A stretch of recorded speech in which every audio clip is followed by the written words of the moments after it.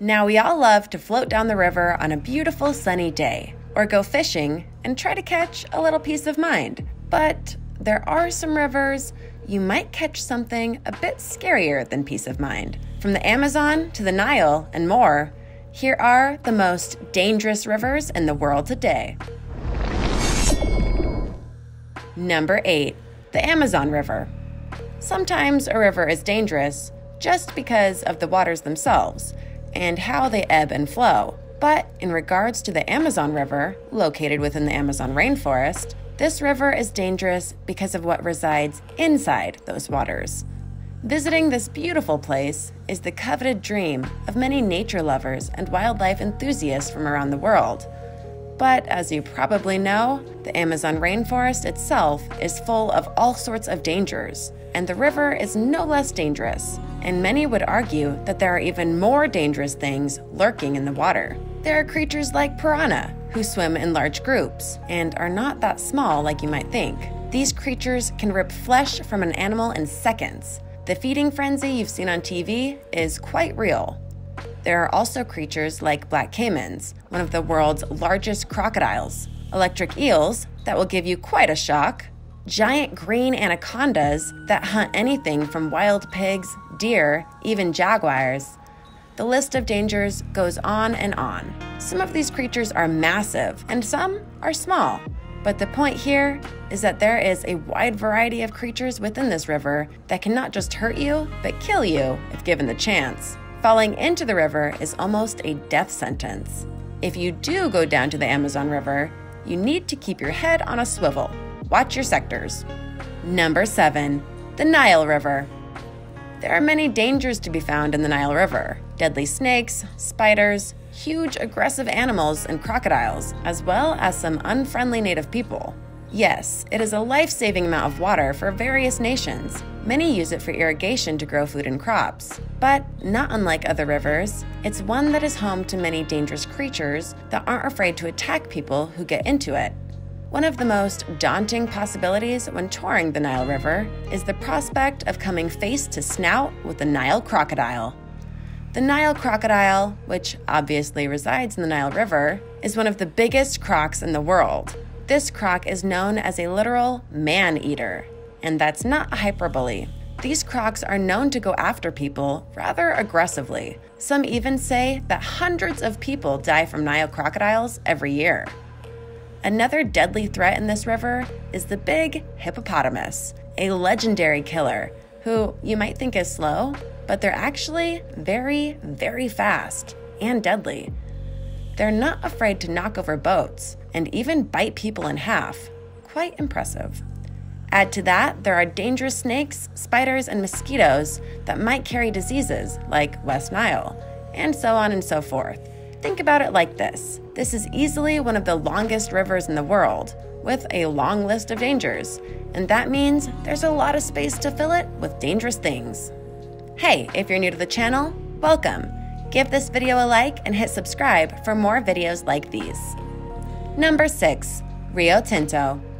Aside from being home to deadly animals, a river can also be deadly and dangerous because of its makeup, meaning the literal chemicals and entities that reside within it. A great example of this is the orangish-red Rio Tinto River in Spain. This river is known for its composition, and not in a good way. You see, between both natural and man-made incidents, the water of this river is very acidic. The Rio Tinto area has been the source of approximately 5,000 years of ore mining, including copper, silver, gold, and other minerals, extracted as far as 20 kilometers from the river shores. As a result of the mining, the Rio Tinto is notable for being very acidic, and its deep reddish hue is due to iron dissolved in the water. Acid mine drainage from the mines leads to severe environmental problems. It's not clear how much acid drainage has come from natural processes and how much has come from mining.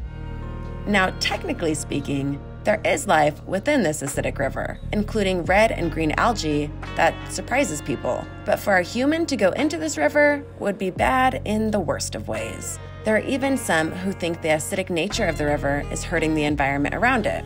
Though, if you look at the river from above, you can see that it cleans up around the town of Nibla, so there is a start and stopping point, if you will, that people can adhere to. I wouldn't take my chances. Number 5. The Yangtze River. In China, you'll find the Yangtze River, a 4,000-mile river that's importance is huge to the region as a whole because of its various uses over the years. To name some, it's been known for irrigation, sanitation, transportation, industry, boundary marking, and war. So, yeah, it's been used a lot, but that's also part of the problem. Because over the last several years, the river has been constantly polluted by various industrial products, as well as being home to agricultural runoff and even having incredibly high silt levels. Plus, because of all the things done on and around the river over the years, it's now a place where a lot of flooding happens. In 1953, a massive flood occurred on the river and 30,000 people died as a result. Adding to the visual danger of the river, in 2014, it turned red, probably due to too much iron dissolved. Care for a dip?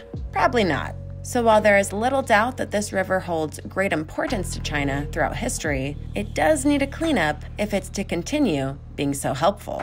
Number 4. The Boiling River. The term boiling water often refers to cooking, like boiling noodles for pasta or boiled eggs. Yet thanks to explorer Andre Russo, we know that there is a river in the Amazon rainforest that is quite literally boiling. I'm not talking about a relaxing hot springs here. This water is way too hot to chill in. It's called the Pishka and has been known to the native people of Peru who have lived there in the forest near it for quite some time. The temperature of the water is a scorching 200 degrees Fahrenheit, which means that just about anything alive that goes into it will be boiled alive. Even the mud that's made from this water is so hot to touch that it can cause third-degree burns. This river is considered the only boiling river in the world today, and there's no definitive answer as to why it is this way. The best guess is that this part of the river is somehow attached to a geothermal vent, which exhumes a lot of heat and makes it boil to this degree. This theory has been questioned due to the fact that the nearest volcano is 400 miles away from the river, adding to the mystery even more. What do you think it is? Let me know in the comments below. Despite it being a majorly dangerous river, there are people who use parts of the river in their everyday lives, including boiling food or doing laundry. There are even healing centers that use the water for their practices. It's an odd wonder that this river boils, yet no one can say why. This river really is a true mystery of the world. Number 3. Yenisei River. The Yenisei River in Russia is the true divider between East and West Siberia. It's also one of the world's largest rivers by discharge. It's so massive that it actually goes right through many major cities in Russia. However, while the river is big, it's also radioactive. This happened because Bolshoi Bolshug, a plutonium factory that made bombs. They've been putting the discharge from this process into the river for decades, making it full-on radioactive as a result. The factory owner claims there is no real harm that can be had by dumping the waste into the river. Really, dude? Numerous communities alongside the river have reported numerous cancers as well as genetic defects. Plus, people eat fish from this river, and that could contribute to these terrible health conditions. Not really sure why anyone would eat fish from the river, but okay, Russia. So should you find yourself in this location and fancy a swim, don't, unless you're trying to grow a third arm or something. Number 2, Bubbly Creek.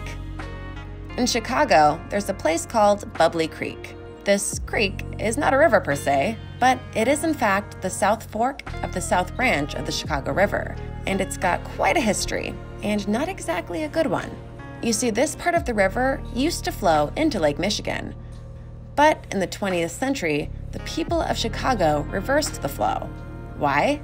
Because Bubbly Creek was polluted, and Lake Michigan was the main resource for the city, and they didn't want that polluted. That right there is enough to make it dangerous, but you need to know why it's called Bubbly Creek. It's because it's like a bubble bath for dead animals. Within this part of the river are loads of animal carcasses. Ew. There was a meat plant in Chicago that dumped the remains of the animals in the river, and as they decomposed, they released a gas that bubbled to the surface. The only thing that truly lives there are bloodworms that happily eat the waste. A study was done on the river, and it was found that the bottom 3 feet of it at some points is all animal remains. Not a pretty picture. To be fair, there have been attempts to clean the river, but it's not easy, and the bad stuff remains. Wastewater is still being dumped into it, and the creek is stagnant in flow. So, all in all, you probably want to avoid this place. Number 1. Zambezi River. The Zambezi River is hailed by some as the most dangerous river in the world. One writer of The Guardian did an expedition of the river and counted 188,000 crocodiles and 90,000 hippos. Yeah, if you crunch those numbers, that's a lot of deadly animals that can crunch on you. Yet despite the numerous dangerous animals, thousands of people visit every year. Rafting on the Zambezi River is considered one of the most extreme entertainments in the world. The logic behind wanting to get into a raft and go down this river is lost to me. The river is incredibly intense and rushing. Huge stones and trenches are hidden under the swirling waves that can cause all sorts of injuries. The water can easily launch a person into the air, back into the water, and drown you with no real effort. In terms of man-made problems, there are parts of the river that are near urban areas and have untreated sewage that is dumped into the river, which is never a good thing for the planet. Thanks for watching. What do you think of these dangerous rivers in the world? Let me know in the comments below. Be sure to subscribe, and I'll see you next time. Bye!